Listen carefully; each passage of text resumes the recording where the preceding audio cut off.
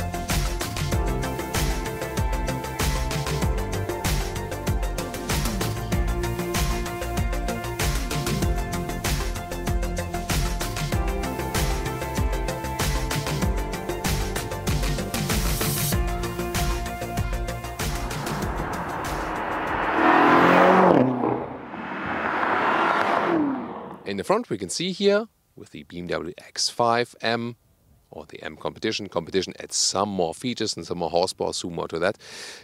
Here the front grille, black, really wide, extremely large really with this vertical fin. Then lower intakes are also bigger. 4,93 m, 16 foot 2 or 195 inches is the length of the X5. 18-inch wheels would be standard for an X5.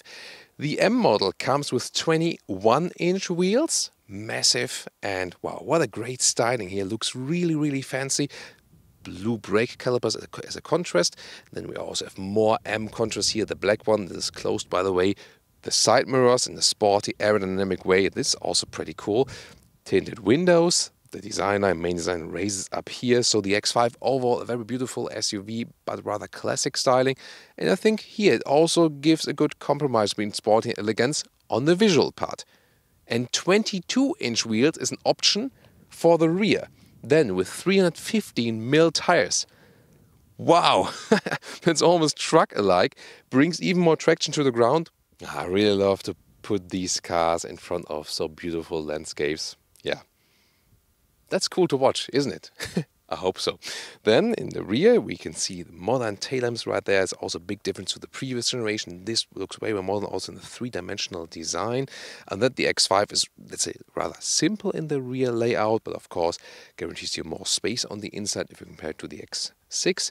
Then the lower black contrast here, big diffuser, a huge X5M Competition badge, and of course, the exhaust here, this is the main part, 1, 2, 3, 4, and the sound, you already heard a little bit of that.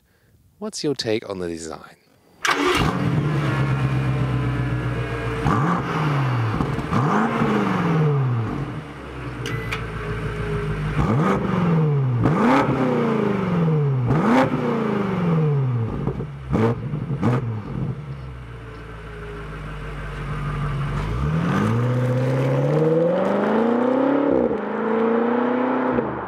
4.4-liter V8, 600 horsepower, or with the M Competition, 625 horsepower. Acceleration figure is then 3.9 or 3.8 seconds to 100 kilometers or 62 miles an hour. Yeah, that's of course pretty impressive. All-wheel drive is standard with a strong wheelway bias, and of course here you can deactivate more of the assistance systems and also the stability control, all with these M modes to give even more purist punch.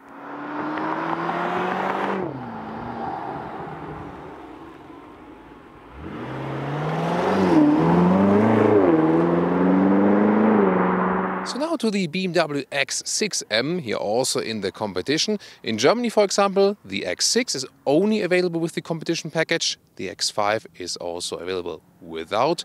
And in US you can pick with both. And the interesting thing is, so you pay, you know, about 110k in US or 130k euros in Germany for an X5M or X6M. And if you want the competition package, you pay another 10 to 14 grand for that. And what do you get on the exterior? First of all, you have this shadow line here, so black frames around the double kidney, otherwise it would be a little bit brighter here. The front lower part is just a little bit different. Then you have these side fake out air takes that are also in black.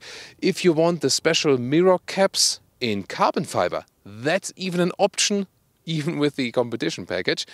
Yeah, you know, so you pay a lot of extra just for this competition package. And then you get the sports exhaust in the rear that is also covered in all black. Well, the basic dimensions, X5 and X6, they are of course the same. The big difference is this falling roof line that looks definitely sportier. In this new generation, the X6, also with the horizontal tail lamps, it looks a little bit sleeker, more elegant than before. And it's really a design decision. Whereas in the normal versions, the BMW X6 has a little stiffer suspension setup, the BMW X6M and the BMW X5M share the same suspension settings. Notable differences are that the chassis form of the X6 offers a little more torsional stiffness. The A-pillar is flatter, and the very same seat that is used in the BMW X6 is positioned 10 mm lower inside the vehicle. Will we notice a difference in the handling due to these facts? Let's find out very soon.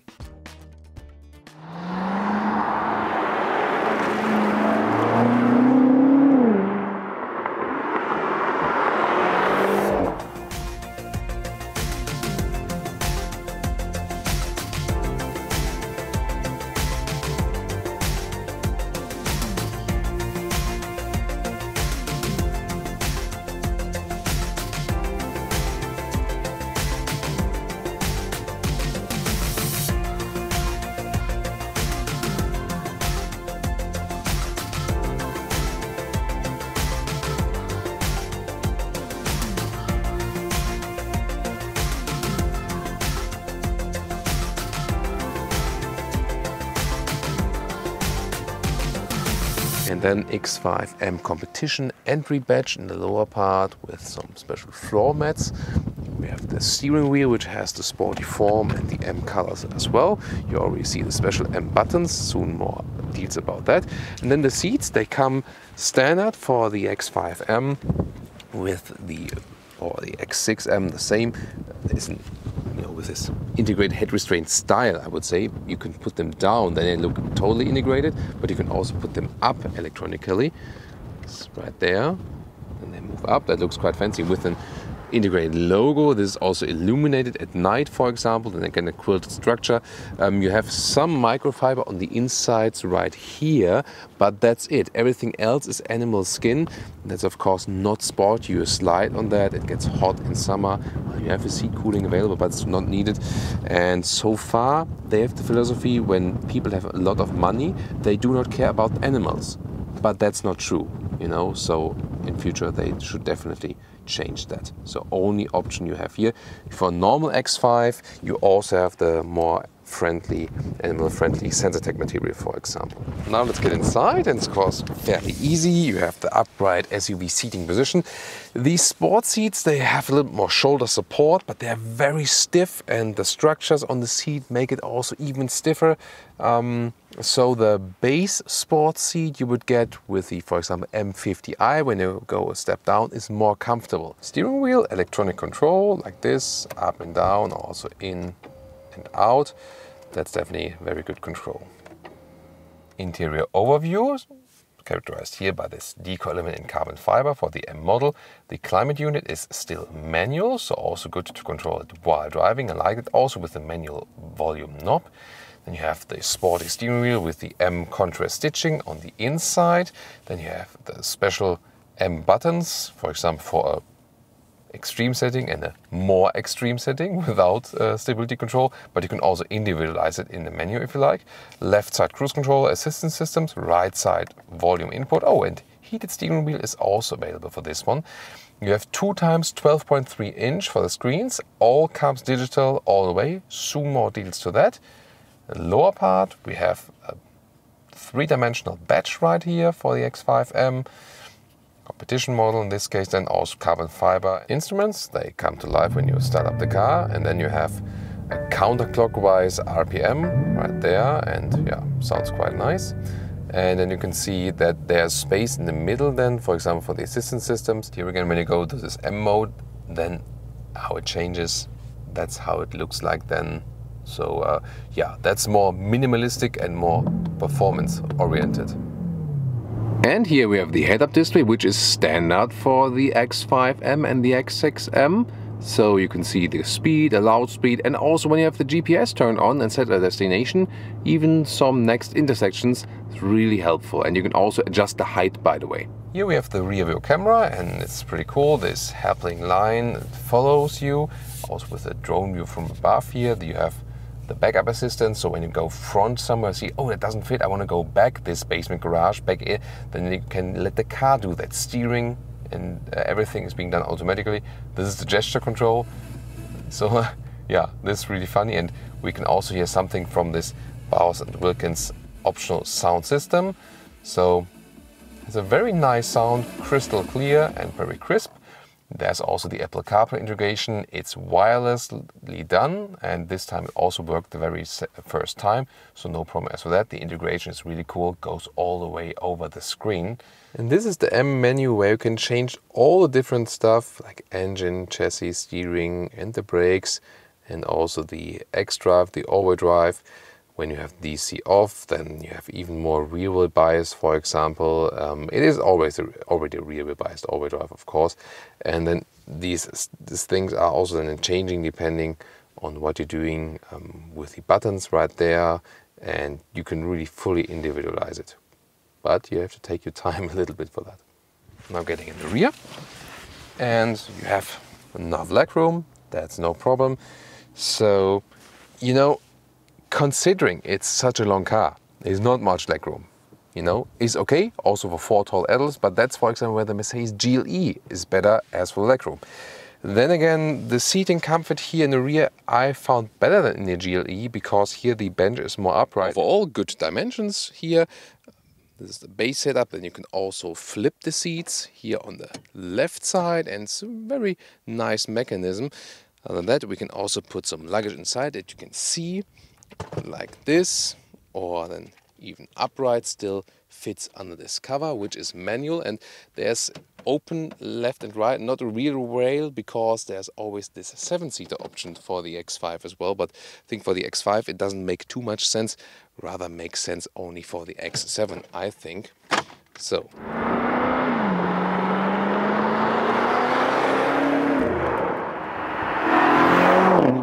and now to the X6M interior. So the difference is the A-pillar is flatter, so you have a little bit less space there. Other than that, we have a bright interior in this case, but that you can also go for the X5M. I think bright, of course, a little bit more beautiful, brings more light, and also some of the material is a little bit softer somehow than the other seat we've shown to you. The form is, you know, not really different, but the surface somehow, so this was a little bit more comfortable. Not sure what's the reason for that. In the competition package for this 10 to 14K extra, you get these entry badges here, the special competition entry badges. That's a part of it. And then this 3-dimensional logo in the middle console, we've shown to you earlier. And also this very beautiful Alcantara headlining. That is also something that's part of the competition package. And yeah, even more animal skin in the interior. That is even more a part of this competition package. So the inside bolstering of the ceiling is a little bit slimmer in comparison to the X5 here. So you gain some headroom then again, and you might also see my seating position. The seat bench is lower and it's also falling backwards a little bit. That again ensures the headroom. And yeah, it's a little bit less comfortable than sit on in the X5. You sit higher, more upright, have also more traveling feeling towards the front and so on. So even especially better for kids. Still, it's reasonably comfortable here. Again, with this very reduced legroom overall, considering it's such a big car. It will fit for tall adults, no problem. But the X5 overall, a little bit more comfortable. But then again, yeah, it really rather depends on styling, design and so on, because you can live with these compromises they've done here with the X6. Well, of course, the trunk is a big difference. Not exactly the height below the cover, that's the same, but just, you know, when you put it up, when you put this cover up, folds like this, then this height, when you want to transport really high things, or maybe want to put a mountain bike in with the, you know, with the handlebars in a transverse way or something, then you're a little bit limited. But still, it's a good opening. You see here, they have some luggage inside. So you can also live with this compromise for most luggage purposes.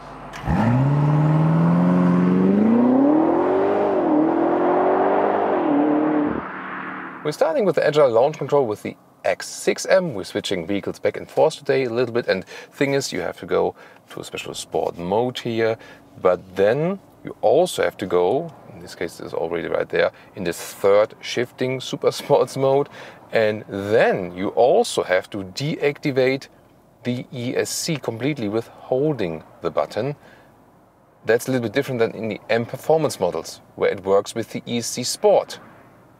Here in the true M models, it only works then with ESC completely off. So they made the difference right there. And again, only do that when you really experience closed circuit and so on and so on. And, you know, just always safety first. But sometimes you might need to accelerate very fast, and maybe then it's helping with safety, isn't it?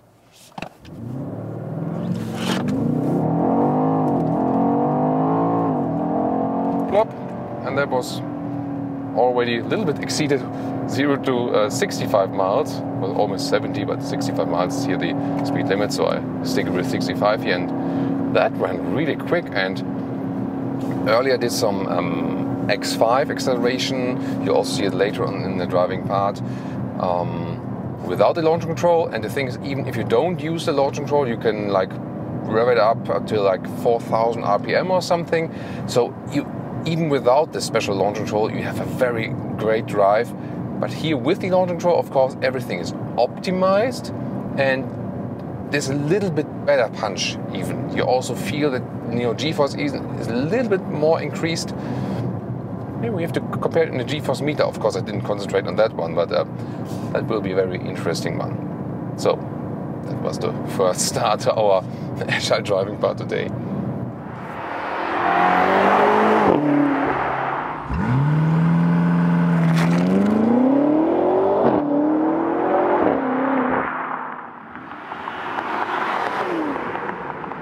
So, what about some acceleration?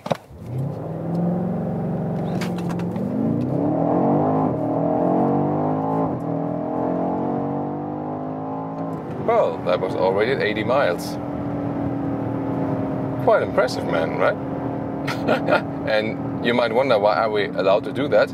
Actually, we have this one lane, you know, kind of surveyed by the police, so we have the, you know, official confirmation to do that.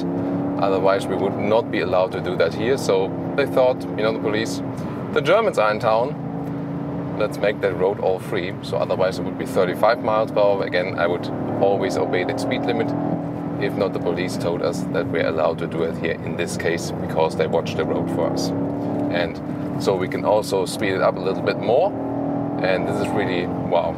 I mean, I'm already in this sport mode, especially here, and you heard from here from sound, and the steering is really crisp. You see very precise commands I can put on there.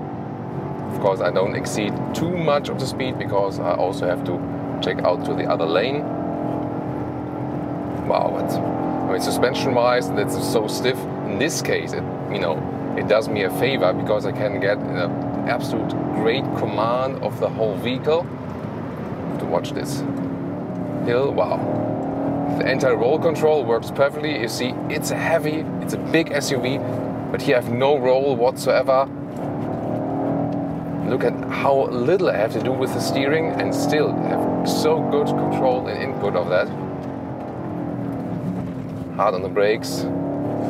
Yeah, it's also really cool with the altitude changes here, so you can really test that very well, what's going on.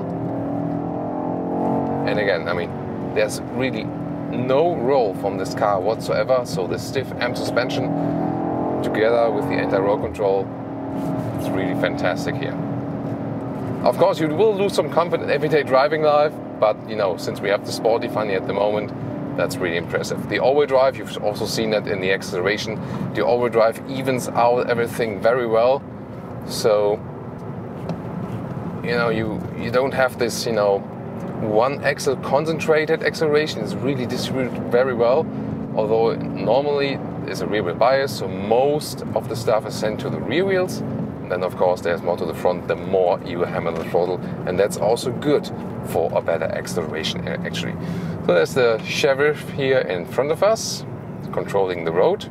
There's also another car in front of us, so we have to adapt to the speed there. Not sure what he's going to do. Maybe we'll overtake that one. I don't know exactly. But it's actually cool to have like a police escort to be able to drive fast, right?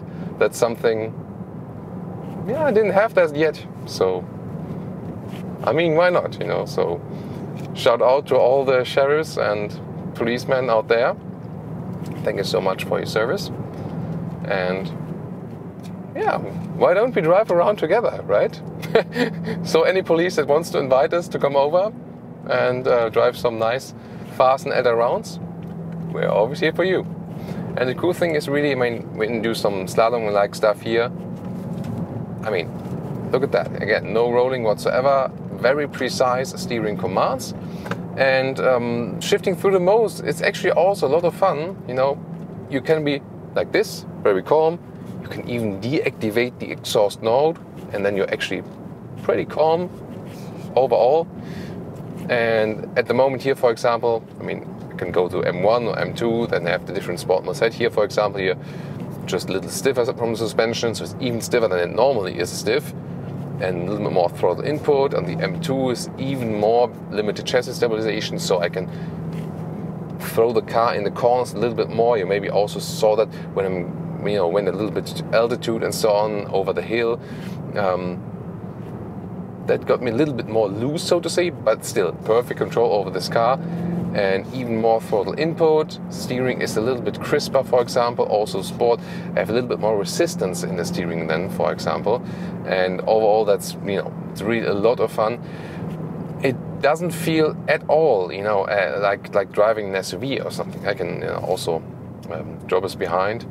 And then what you can also do, I mean, even if you're in a normal mode, you can always go to this shifting difference here at the shifting lever. This is normal then. And when I'm going a little bit further up, and even further, you maybe also hear that, then the car automatically goes a gear down and shifts differently. So keeps it rather in low gears, puts it to the higher RPMs and so on.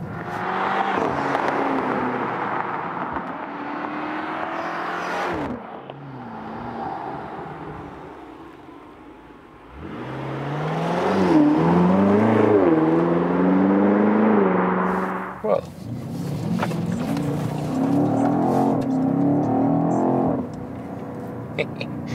that's a comparing driving part here with the X6. Just cancel that one here. And let's also go to some funnier gauges, here again with the sport displays. So you have so many options to control this car. Once again, it can be really, oh, there's an X7, really complicated. Also, like with this M mode, because this M mode here is more about the driving assistance systems. And then again, the shifting mode here on the shifting lever, shifting pedals, then the M modes which you can individualize and configure. So yeah, you have to get used to that. And also then, like, you know, to find your best setting. Most of the time, of course, you will just do DSC on and you know, cruise in a very normal way. However, what about the difference now, X6M and the X5M, because now we are in the X6M.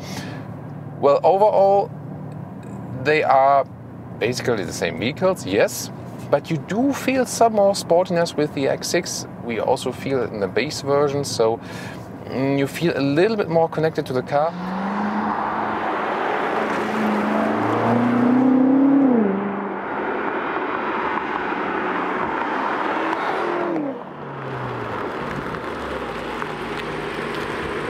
And now to our conclusion for today with the new BMW X5M and the sibling, the BMW X6M, as the SUV coupe version. Well, aggressive styling, yes, but it still works. Wheel-wise, of course, you can decide how big you want to have that, especially if you have this optional 22-inch on the rear. But I think, it's still not overly aggressive. On the interior, massive upgrade as for the interior build quality if you compare it to the previous generation. However, only animal skin available here for the seating surface, and it's of course not a sporty seating surface, so they should definitely do something else right there. But the build quality on the interior is really superb. Nice natural voice input and so on. Legroom is not the most plentiful you have there in this vehicle, but overall the comfort is still good on the rear bench. Yeah, comfort is also reduced when seating there on these very stiff sport seats. And that's the overall scheme of this car. You have less comfort, definitely. Also suspension-wise, it's even stiffer, and with this big wheel size too. So you feel a lot what is going on the road. Maybe you do want that as a true M customer. Then again, most of the time you will not race this car in everyday driving life. You will also use it on motorway, cruising and so on. And I think the comfort reduction is a little bit too much in this case. But maybe that's exactly what you want. And that would also be a difference, for example, to the Audi RSQ8. This one really goes in a rather, compromise less sporty direction, whereas the Audi RSQ8 is, also very powerful. They both have like a very extended power source, definitely. But still, I found that the Audi, for example, was a little bit more comfortable. The GLE in this generation, we've been driving as the 53 so far. That was also a little bit better compromised. But the AMG also, relatively stiff. Soon also with the 63 driving review as for that. So stay tuned for that. Overall, I would rather go back to the M50i. That was still a better compromise between sportiness and comfort, and it was already very impressive in the driving. Here, of course, the big difference is you have this overwhelming sound experience, and, it is so crisp to drive, although it is a big SUV, so that was really, really impressive. So hardly ever do we see such sporty performance from such a big car. And that is, of course, something that's still, giving a lot of emotions. High fuel consumption, of course. As I said earlier, minimum of 12 liters 100 kilometers or 20 mpg. But that's the absolute minimum. It will be way exceeded, I can tell you that, or like lower, of course, from the mpg figures.